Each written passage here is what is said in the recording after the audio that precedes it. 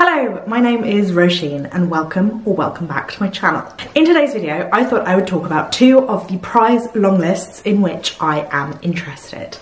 We've got the International Booker Prize long list and the Women's Prize long list, both of which are prizes I have been interested in before. I've read the Women's Prize shortlist a few times on this channel, so I'll leave in the cards above a playlist of all the videos where I talk about prize lists. I'm also not going to talk about every single book on both lists because that would mean talking about 29 books, and I don't necessarily have thoughts about every single book, so I've just got the ones I have thoughts about, but I will of course leave linked in the description where you can go and read for yourself about the shortlist. I'm going to start with the International Booker because I think that that's the one that will be announced first. The first one I noticed on this list was The Gospel According to the New World by Maryse Conde.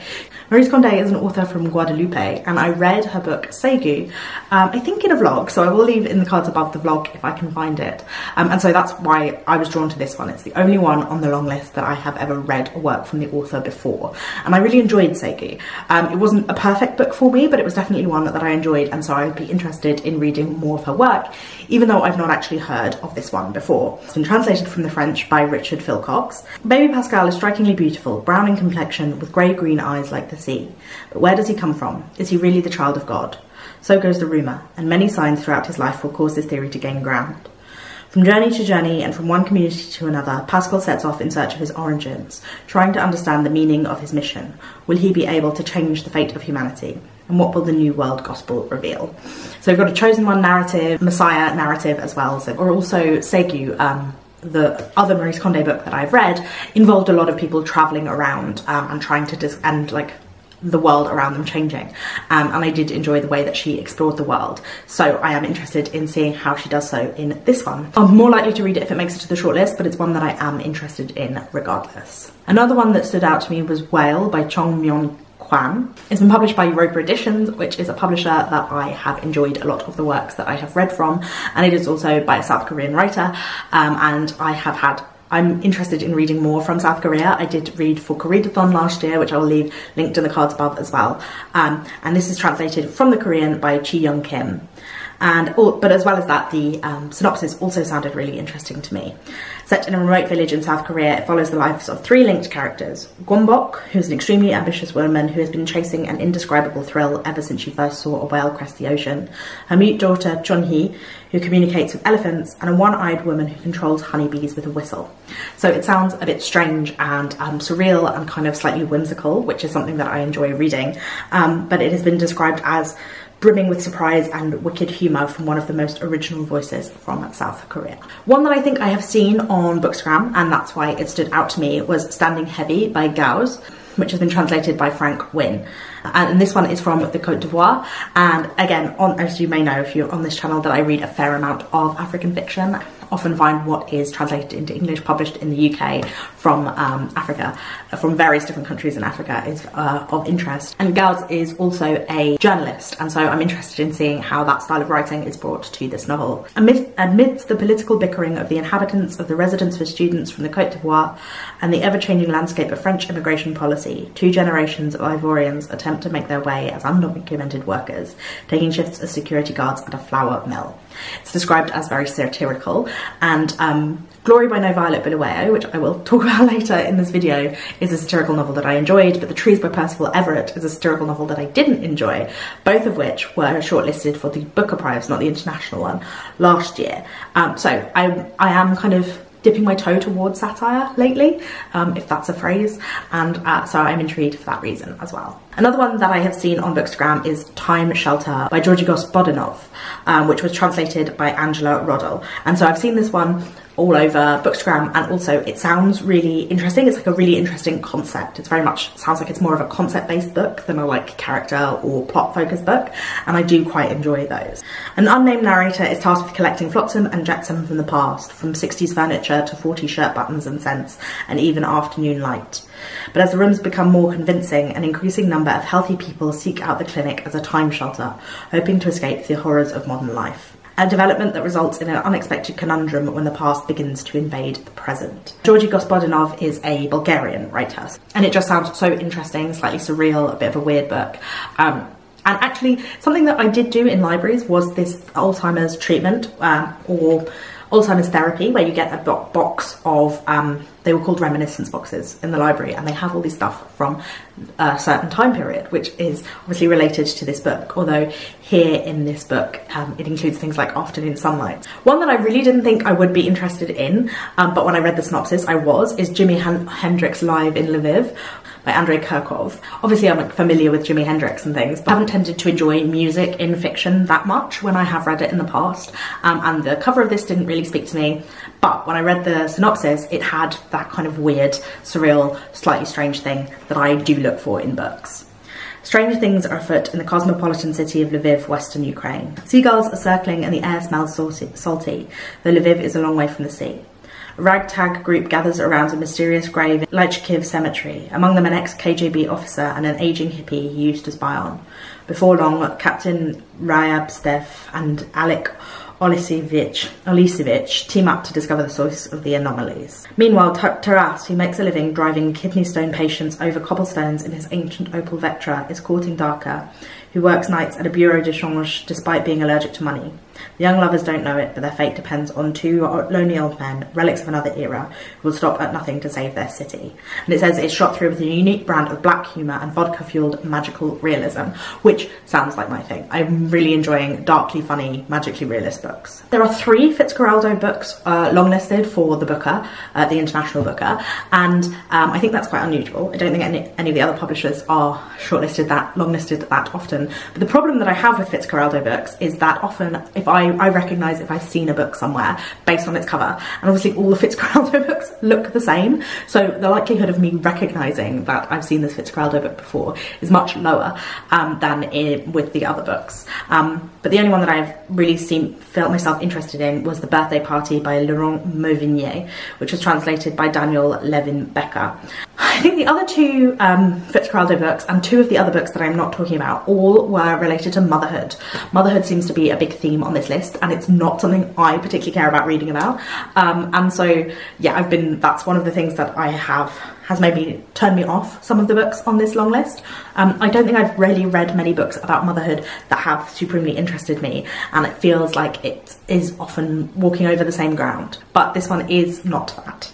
Buried deep in rural France, little remains of the isolated hamlet of the 3 lone girls, save a few houses and a curiously assembled quartet. Patrice Bergon, inheritor of his family farm, his wife Marion, their daughter Ida, and their neighbour Christine, an artist. While Patrice plans a surprise for his wife's 40th birthday, inexplicable events start to disrupt the hamlet's quiet existence.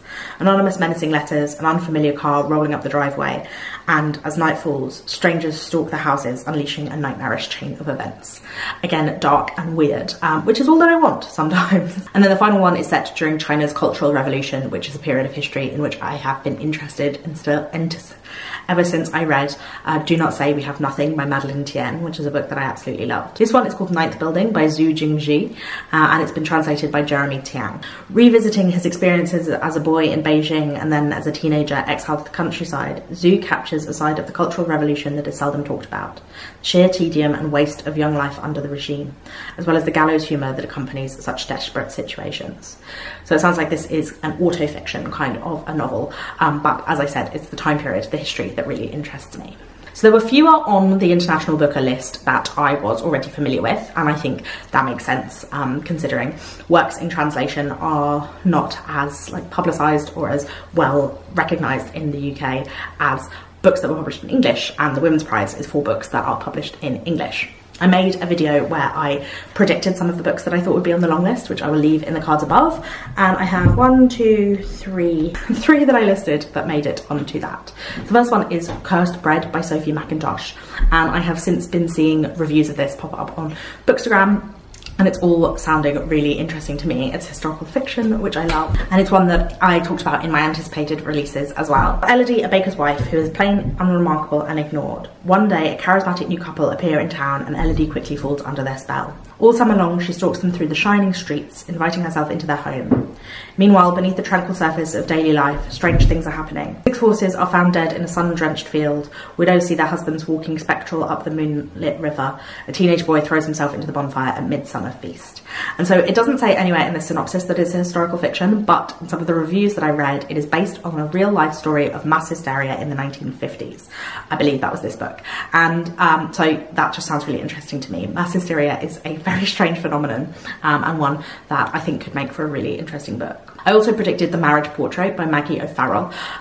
If you have won or been longlisted for before, you can automatically be put through without it counting for your publisher's number of books that they can put in, I believe. So Maggie O'Farrell, having won a few years ago with Hamnet, she's more likely to be on the list for that reason.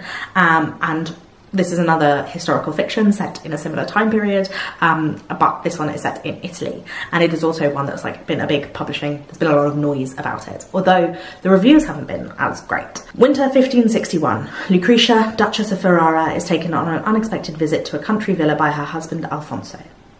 As they sit down to dinner, it occurs to Lucretia that Alfonso has a sinister purpose in bringing her here.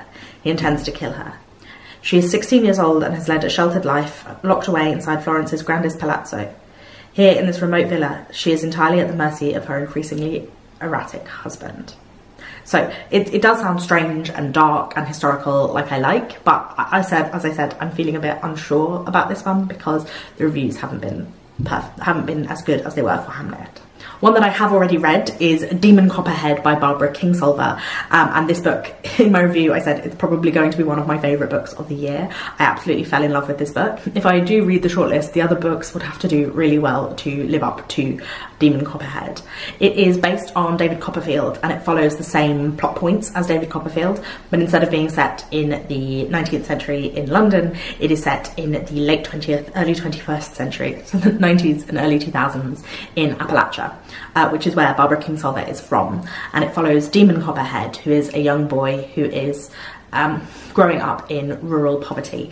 There is a lot about the ways that poverty affects people and grinds them down, about the opioid crisis and addiction, domestic abuse, and the ways that people feel trapped, the ways that the education system doesn't necessarily help people. And it's a lot of resonances with the themes of David Copperfield because they are it's showing how little things have changed in a lot of ways, and it's written almost in dialect. It has very like specific voice and a specific feeling of place, which I really loved as well. And then one that I didn't put on my personal long list, but I did put on my personal long list, I think for the Booker last year, is Trespasses by Louise Kennedy. So it's definitely one that I've talked about before.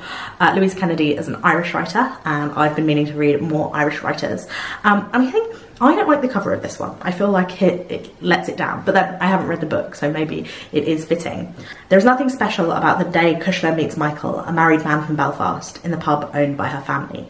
But here, love is never far from violence, and this encounter will change both of their lives forever. As people get up each morning and go to work, school, church, or the pub, the daily news rolls in of another car bomb exploded, another man beaten, killed, or left for dead. In the class Kushler teaches, the vocabulary of 7-year-old children now includes phrases like petrol bomb and rubber bullets. She is forced to tread lines she never thought she would cross. Tensions in the town are escalating, threatening to destroy all she is working hard to hold together. So it doesn't say what time period this is in. It's obviously during the Troubles, but it doesn't say whether it's like the 70s or the 90s. But I have been wanting to read more Troubles fiction because, as you may know, my mum is from Derry, so it is part of my family history. There were also some that were on my anticipated releases, so there were books that I was interested in. So we have Children of Paradise, which is set in a cinema, squashed into the ground floor of a block of flats, about a woman who works there and avoids the often belligerent owner Iris, and is ignored by her aloof but tight-knit colleagues who seem as much as part of the building as its fraying carpets and endless dirt. So when she finally gains the trust of this cryptic band of oddballs, Holly transforms from the silent drudge to a rebellious insider, and gradually she too becomes part of the paradise, unearthing its secrets, learning its history, and haunting its corridors after hours with the other ushers. It is no surprise when violence strikes, tempers change, and the group starts to rapidly go awry. So I've heard, again, I've seen reviews of this one on Bookstagram, and it sounds super interesting and I think well done, so I'm looking forward to trying this one out. The Bandit Queens by Perini Schroff is also one that I was interested in before, about a woman who is widow until the other women in her village decide they want to be widows too. Gita is believed to have killed her husband, a rumour she hasn't bothered to correct because a reputation like that can keep a single woman safe in rural India.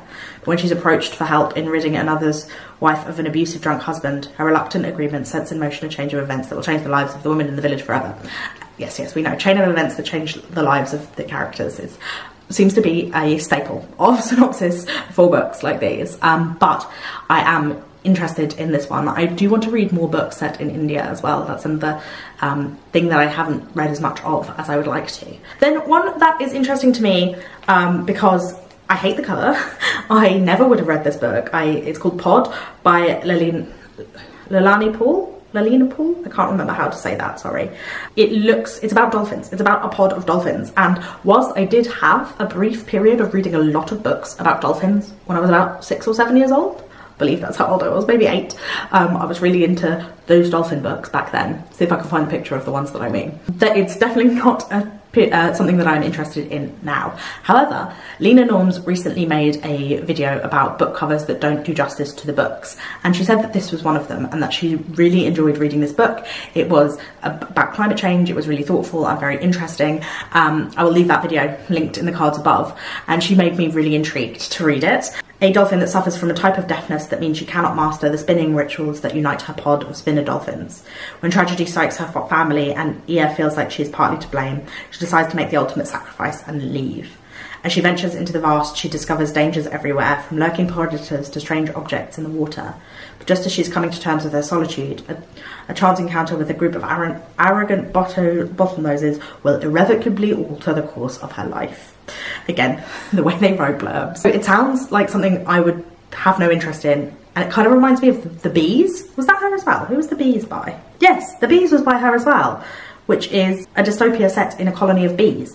So she obviously likes writing about animals. And I haven't read The Bees, but it was one that was very popular among book groups in the library when I worked in the library. Then we have Stone Blind by Natalie Haynes. Of course, Greek myth retellings have been having a moment for the past 5 to 7 years, and Natalie Haynes is one of the big people of that. She wrote 1,000 Ships, which was also shortlisted for the Women's Prize, but I didn't like. I've never found a Greek myth retelling particularly compelling, and I particularly don't like Natalie Haynes' writing. I think that her dialogue is cheesy, and I just don't think she's a particularly strong writer, even though she is a very strong academic. She obviously knows the subject matter well. I just don't like her style at all. But this one is about Medusa, which is an interesting story to tell. But yeah, I just thought I would mention it because obviously I recognise Natalie Haynes as a writer, but this is the sort of thing that makes me less inclined to want to read the shortlist, because I have absolutely, I actively don't want to read this book. I don't like the writer, I don't like the subject matter. I have a classics degree, so I do like the subject matter, but I don't like these books. I don't like these books. I saw a post on Instagram the other day that said Greek myth retellings are inherently Tory, and I was like, no further explanation. And I was like, yeah, maybe I can potentially see where you're coming from. And then the final book that I wanted to talk about on the long list is another one that I have already read, and that is Glory by No Violet Bulawayo, which was my favourite book on the Booker Prize shortlist last year. So it's another one that I'd be interested in reading. I think I prefer Demon Copperhead, but I still really thought Glory was very interesting. It is, I mentioned it earlier in this video, but it is set in a fictional African country where everyone is animals, but it is based on Zimbabwean history and the coup that happened against Robert Mugabe and the popular uprising that was taken advantage of by those in power who wanted to get rid of Robert Mugabe but replace him with someone else that was basically the same. And I really enjoyed it. I really enjoyed the rhythmic, poetic repetition. I know a lot of people couldn't get on board with why they were animals because they weren't acting like animals, but it kind of gave me a Chicken Little kind of vibe. There was much that was related to like folklore and myth in that. Like a lot of the animals in Aesop's fables don't like act like animals either, they just are animals. It allows more of a universality, I guess, than sticking them in as humans. And whilst I did feel like it was a little overly long at some points, and there was part of the story that referred to Zimbabwe's history, so it felt like shoehorned in to include that rather than it felt like integral to the story. So I'm hoping both Glory and Demon Copperhead make it to the shortlist, because then I would only have to read 4 books if I do indeed end up reading it. But yeah, those are my thoughts about the books, some of the books on the International Booker shortlist and the Women's Prize shortlist. Like I said, do discuss prize lists with me in the comments down below. I'd love to hear your thoughts. Are they worth it? What do you think? Are you interested in reading them? Do they bring books to your attention that you think deserve it? Do they feel a bit elitist to you? I'd love to hear your thoughts, so let me know that in the comments down below, and I will see you again very soon. Please do remember to give this video a thumbs up if you liked it, and to subscribe. My Instagram is linked in the description as well, if you'd like to go and check me out over there, and I will see you again very soon. I put out new videos twice a week, so thank you for watching. Bye bye!